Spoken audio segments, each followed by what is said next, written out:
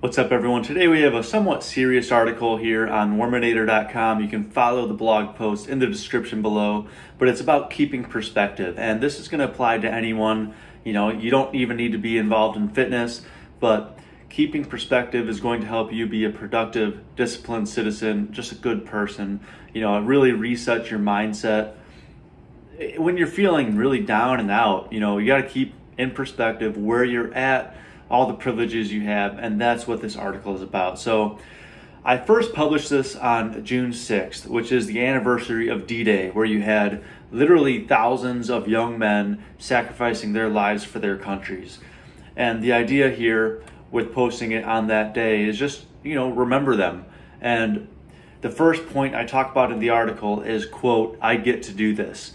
So those young men, really throughout the 19th century, the 20th century, and even before that, all these conflicts throughout history, World War I, you have World War II, obviously, the Civil War in America. You have all these different wars going on. You have people born into slavery. They never have an opportunity. You have indentured servitude. So all these people born into terrible situations, you even have, in modern day, you have people who are paralyzed. I don't feel like doing leg day. Well, it's great to have freaking legs. So I get to do this, having that perspective. I get to wake up every single day, live off of the shoulders of giants. That's kind of the theme here. The people who built up our species, built up humanity, our civilization, to where we get to do what we want to do, whereas those throughout history did not. So keeping that perspective, understanding that everything you do in life is an opportunity, is going to help you, stay internally motivated and just drive you to do the things that you don't feel like doing. And then the next part here is we all have privilege. So one of the big topics is obviously, he has white privilege, so he gets all these opportunities, or he was born rich. If I was born that rich, I'd be this successful too. Well, you know what? No one cares.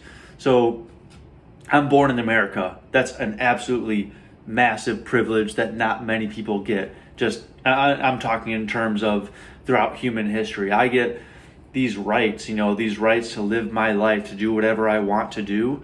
That's pretty unique throughout human history and even throughout humanity right now. Imagine being born in North Korea. You don't have internet. You barely have food. So just certain things like that. Identify what you do have instead of focusing on what you don't. That's a big theme in Christianity and a lot of other religions, where you have in Christianity at least, you have the 7 deadly sins. So, in the article I talk about them a little bit more, but pretty much you're focusing on what others have and you don't. So that's kind of the root of evil within Christianity, and how you can fall and have your whole livelihood destroyed, focusing on what you don't have and having greed and lust and gluttony and overindulging in your own personal pleasures. Identify what you do have and keep in perspective what others don't, and the advantages that you do have where you're at.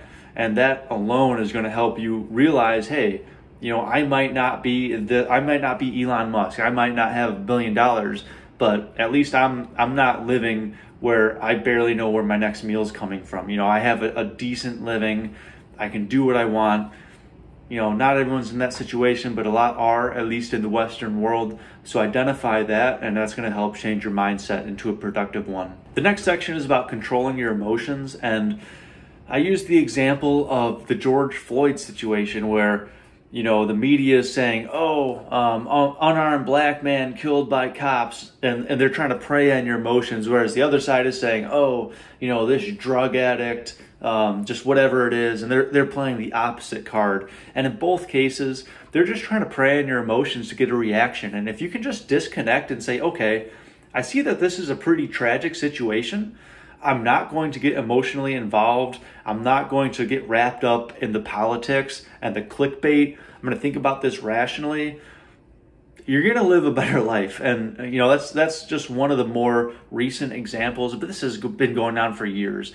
And this can also apply to, if you're in business, you need to step back if you have conflict at work and just say, okay, this situation, I don't need to get emotional about it. I'll just say that this is what I believe is the best course of action, and let it be. You don't need to get all wrapped up in every single little thing.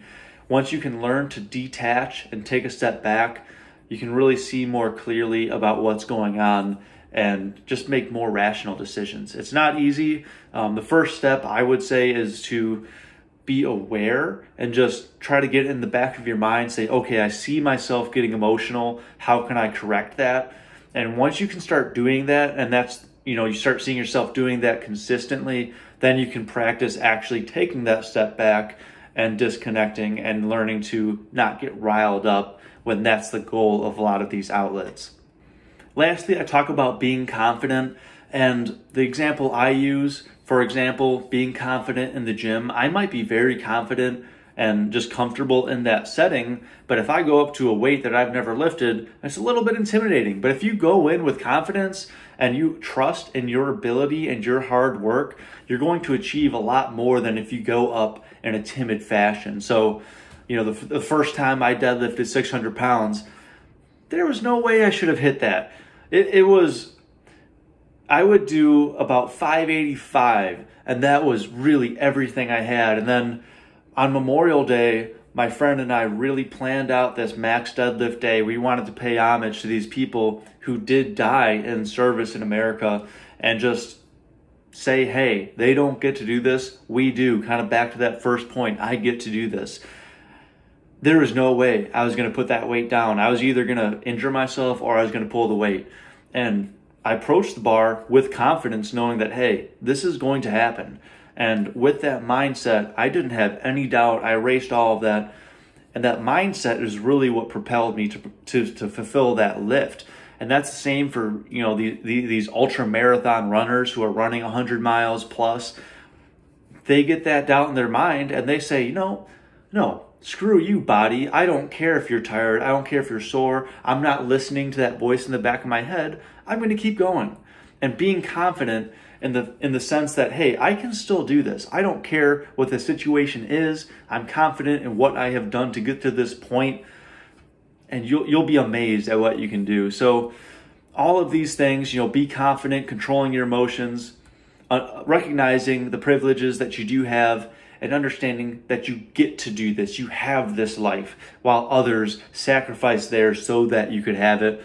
Keeping everything in perspective is going to help you live a much better life. That's the main point of this video, and I encourage you to read the full article so you can get different examples I provide, but that's the gist of it. I hope that you can work to apply this in your life. I'm going to end the video here, and I'll see you guys next time.